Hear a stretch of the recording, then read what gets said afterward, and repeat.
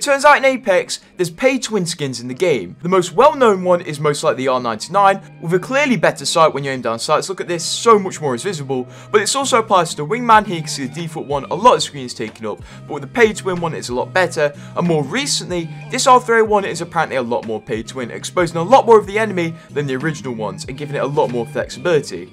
There's also one for the Flatline, but I don't own this skin, so you'll have to take my word for it. You also have to take my word that you have to subscribe to this channel.